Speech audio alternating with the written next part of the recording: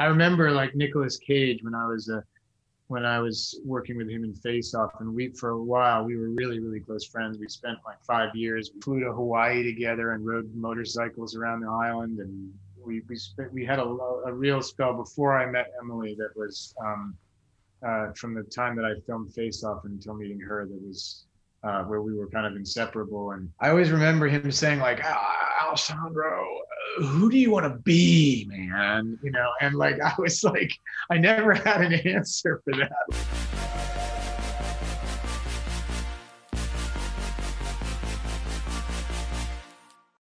Hey, it's Kara, and you're watching Really Famous, where you get to know your favorite celebrities on a truly intimate level, because I was a therapist and that's how I roll. Right now, you are about to get to know Alessandro Nivola, who stars as Dicky Moltisanti in the new Sopranos prequel, The Many Saints of Newark. So you know him as Dicky, but do you know what lies under the surface of Alessandro? You're about to find out. Let's do it. I want to send you a message from somebody else. I was talking to Michael Imperioli last night. Oh, were you? I was. And you've interviewed him before, right? I think I yeah. noticed on your site. Yeah, he has been a great friend to me and my show over the years. So yes, he's definitely been on the show a bunch of times, and he's a good guy. Yeah, I mean, look, I don't know him well, but we met before I started filming the movie.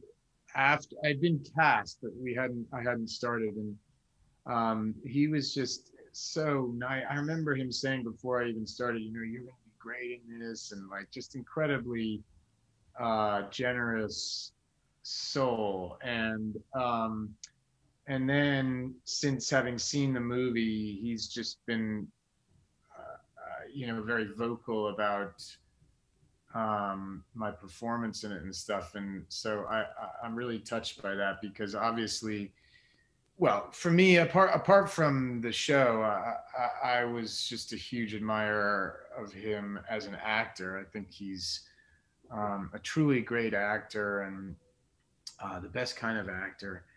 And then his authenticity in that role, which of course is my son. I mean, I'm playing his father in the movie.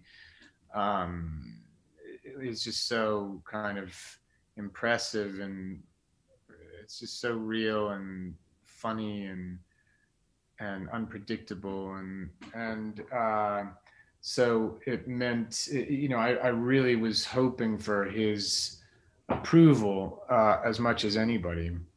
So to hear that from him was a relief and very exciting for me. Okay, well, I'll tell you what he said to me last night when I told him I was talking to you today. He said he's going to win the Oscar. He's out of his freaking mind. That's what he said. I wish he were the one to determine that. And I think he could be the perfect judge to determine that. Why not? It should be Michael Imperioli says. You tell him. So I asked him, I said, is it okay? Can I tell him that you said that? He said, absolutely. So that is what he said. And well, I'm going to do his Talking Sopranos podcast on Monday, I think it is. So, cool. That's awesome. Tell him that I met you. That's big too. That podcast, it got so big. It's funny, when I first had him on my podcast, and when mine was just a podcast, I was basically teaching him about podcasts, like about how to listen to them in the car. You know, he's like, I listen to NPR in the car. I don't know what you're talking about. Little boy, let me just tell you how to do this. It's not that hard. Right. And now he's got like the biggest podcast, practically, you know, one of the biggest podcasts there are, the Sopranos one. So that's very cool. Tell him that I said hi back. All right, I will. And Tim Daly also he had on recently, who was also on the Sopranos. And right. Tim has been on my show a bunch of times too. He's a good guy too. What about Ray Liotta? I saw he's in it, and he's amazing. I've been trying to get him on my show, by the way, for like years. I'm fascinated by him. How was he? He was, you know, he's an eccentric guy. Of everybody involved, he was the person I was probably most intimidated by, and most wanted to impress, both because of his kind of, he's part of mob movie royalty. I mean, his performance in Goodfellas is one of the greats, and then also because he was the only person in the whole group of our cast who was actually from New Jersey, from an Italian family in New Jersey, and like had really kind of grown up in the in the world of the movie. Not that he'd grown up as a part of a organized crime or anything like that, but that that he lived in that part of the world and in that kind of culture, and so of everybody, he was the person I was most shy about, feeling like I was most frightened of him thinking that I was an imposter somehow. Yeah.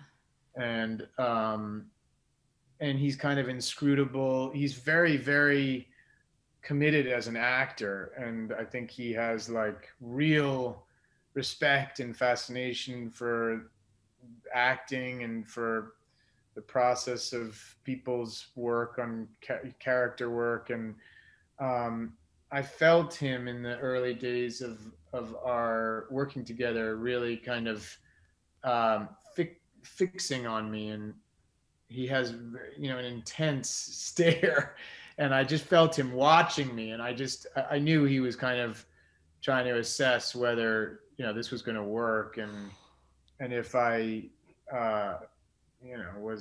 was going to be able to deliver or not. And then I got a text from him a couple weeks in where he said that something, I can't remember exactly how it went. It's something like, great work today. You reminded me of myself as Henry Hill.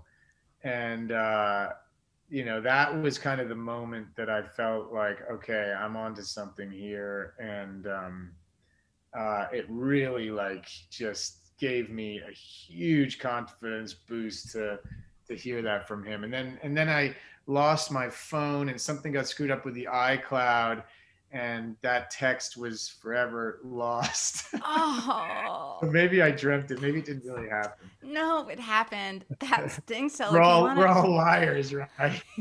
Yeah. No one will ever know.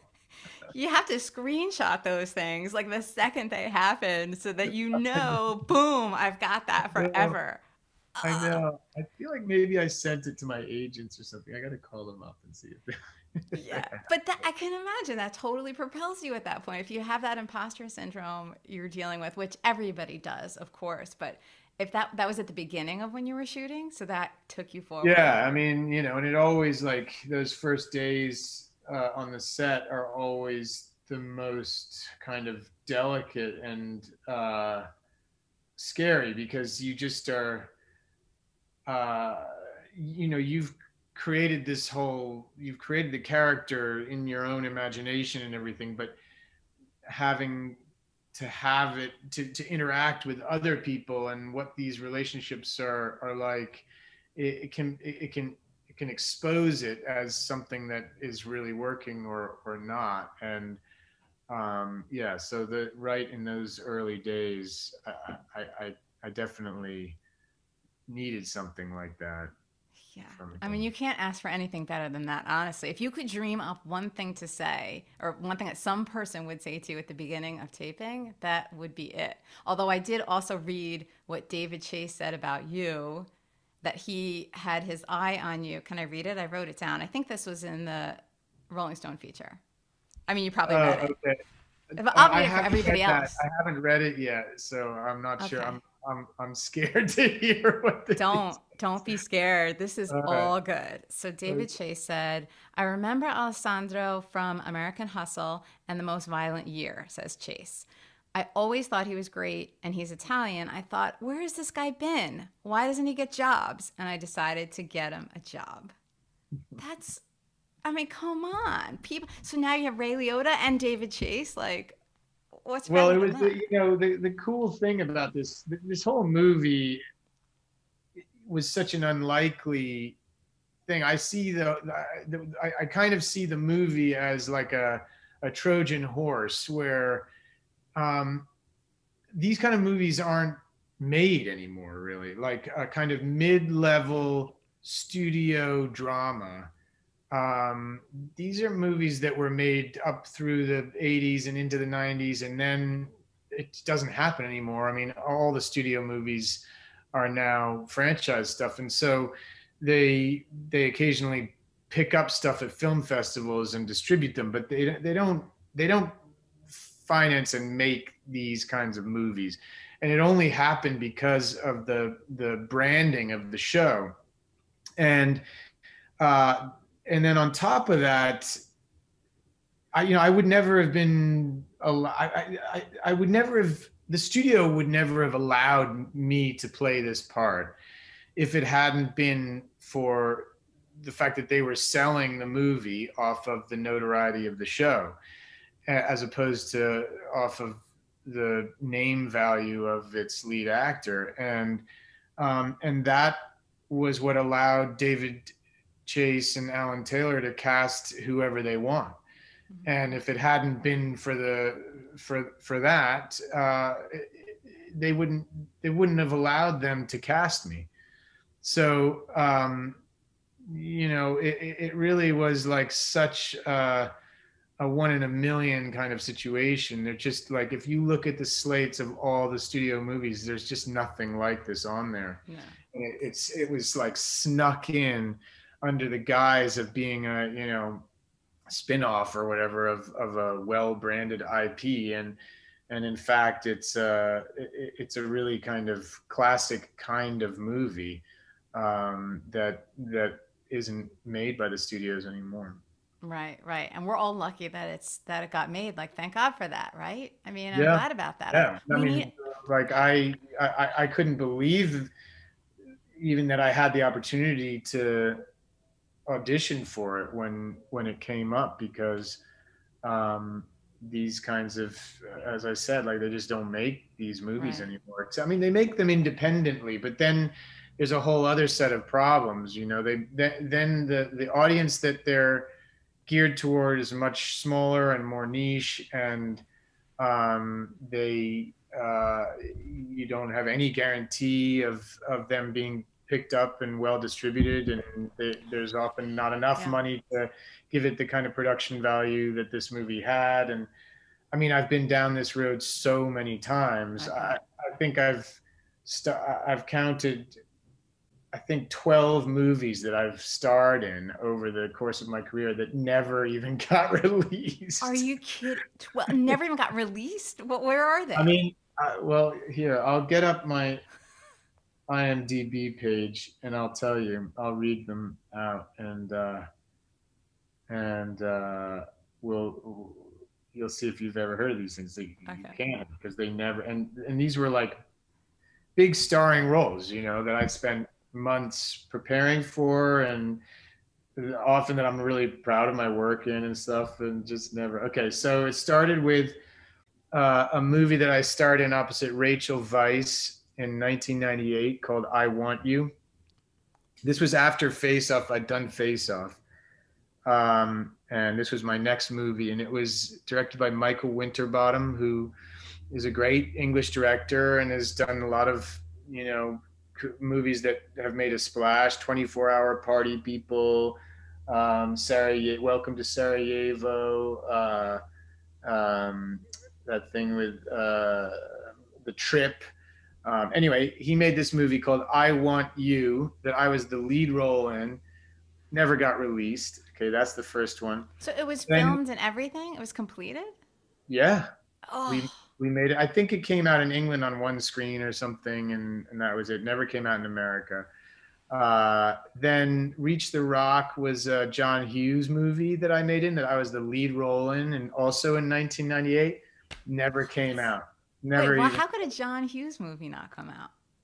It was directed by his protege, this young guy, and he had written it and produced it, and it just didn't get a distribution. Then let's see here, Carolina. Starring role, romantic comedy, me and Julia Stiles, with Shirley MacLaine in it. Never got released in 2003. Then a movie called The Sisters, that I was in with Chris O'Donnell and Maria Bello and various other people. 2005, never got released. Turning Green, an Irish movie, Irish gangster movie that I starred in with Timothy Hutton, never got released. 2005. The Girl in the Park that I starred in with Sigourney Weaver, I don't think that ever got released. 2007. $5 a Day, me and Chris Walken with Sharon Stone in a supporting role, never got released in 2008. Who Do You Love? Me and David Oyelowo playing Leonard Chess and Muddy Waters, never got released. I guess that might be the last of it. Let me see. Oh, this movie Day Out of Days that Zoe Cassavetes directed, 2015, never got released. 1% More Humid, me and Juno Temple, and I won the Best Actor Award at the Tribeca Film Festival the year that it came out, and it never got released. That was 2017. What? Are you kidding? And that is the last of it. That's so maybe now they'll get them all out of like limbo or whatever. And after this, after your Oscar win, then everybody's gonna be like, oh, we have to get these distributed. We have them. They're in the can on the shelf. Let's get some of them were like at film festivals, do you know what I mean? And got well reviewed. And still never got picked up, you know. Well, it's not about that. It's not always about the quality, right? It's about the marketing and distribution. Like that's everything. Yeah, and there are a million the whole things process involved. of film, you know, independent movies being bought at film festivals is a very like, it's this like weird dance where you get there and so much depends on the timing of when the movie screens and, you know, what the atmosphere in the room is there and which buyers are there and whether there's aware of interest from another buyer or not, and so much about like which movies get picked up is to do with like is there like a collective decision that they're going to sort of bid against each other, and you know it's really like terrifying, and you can just slip through the cracks there and then it's done. Going back to The Sopranos, have you had any interesting interactions with the original cast? I mean, you just talked about Michael. And of course, we know about Ray Liotta, not the original cast. But anybody from the original who you've had an interesting something with? No, I mean, I apart from Michael Imperioli, I haven't had any. I haven't met any of them. I haven't had any contact or communication with any of them, and that's all gonna happen. I think I don't know. They were planning a screening in a week or so where they brought our cast together with the original cast. Oh no, I did meet Tony Sirico. He came to the set once. He was a character, but he's very, very old now. So, you know, he was almost unrecognizable from being on the show. Yeah, he's not well, to be honest. He's had some, you know, physical problems, and so he's pretty fragile. But I haven't really met anybody else. I'm going to meet Sharippa on the podcast on Monday, and along with Michael again. And but even Michael and I, we're planning to get together next week and go and have a coffee together, which will really be the first time that's happened. I mean, we met at a screening about a couple months before we started shooting, and just said a few words to each other, but and among those words was like, we got to get together. and it never happened. Never. Just filming and COVID, and Hopefully we're gonna do that in New York before he's heading off to Italy, I think, for his like 25th year anniversary. Yeah, he's the real deal, and I think it is going to happen. You're going to get together, you're going to have coffee, and you're both very artsy. I feel like you're both artists for sure, and you both really analyze filmmaking and acting and all of it. And I mean, he's an artist on so many levels. He's a Yeah. musician too, and Yeah, we just have that in common too. Like I play a lot of instruments, and I used to play in bands, and I've done a lot of roles where I've had to do recording and stuff. And yeah, he's a big like rock, fanatic, and he's into sort of like he was really into Dinosaur Jr. and the guy, one of the Lou Barlow who plays with them, played in my band in the film Laurel Canyon. And then he's really into Warren Ellis, who is plays with Nick Cave, and my brother-in-law, Emily's sister's husband, George Majestica, is the guitar player for Nick Cave and the Bad Seeds and plays with Warren. So I'm looking forward to getting into some of that with him. yeah, I see a connection for sure. So get together, have that coffee, and then it'll keep going after that. What is the image that people generally have of you? Like, who do they think you are, and who are you really? Um, God, I have no idea what people's image of me is. I really don't. And who am I is like an even harder question. I mean, I think that really like uh, I became an actor because I always have felt more kind of comfortable and confident and in my own skin when I was when I'd invented a character for myself, and short of that, like I've always felt just a little bit sort of like I remember like Nicolas Cage when I was working with him in Face Off, and for a while we were really, really close friends. We spent like 5 years. We flew to Hawaii together and rode motorcycles around the island, and we had a real spell before I met Emily that was from the time that I filmed Face Off until meeting her, that was where we were kind of inseparable. And I always remember him saying like, Alessandro, who do you want to be, man? And like, I was like, I never had an answer for that. Like I never really had a kind of clear sense of who I wanted to be. I really just wanted to like disappear in roles. And he was kind of baffled by that. And that probably was why, it was a sort of slower trajectory for me as an actor, because I just didn't like define myself clearly to the world in that way. That's so interesting. So it's interesting that he said that too, because he definitely decided who he wants to be. And Yeah. it's interesting. I think you have disappeared into your roles, and that's a critical ingredient, I think. And it gives you the ability, I guess, to come out so strongly in all the different roles. So do you talk to him anymore, Nicolas Cage? The last I saw him, I was at the Toronto Film Festival for Disobedience a few years ago, and I ran into him.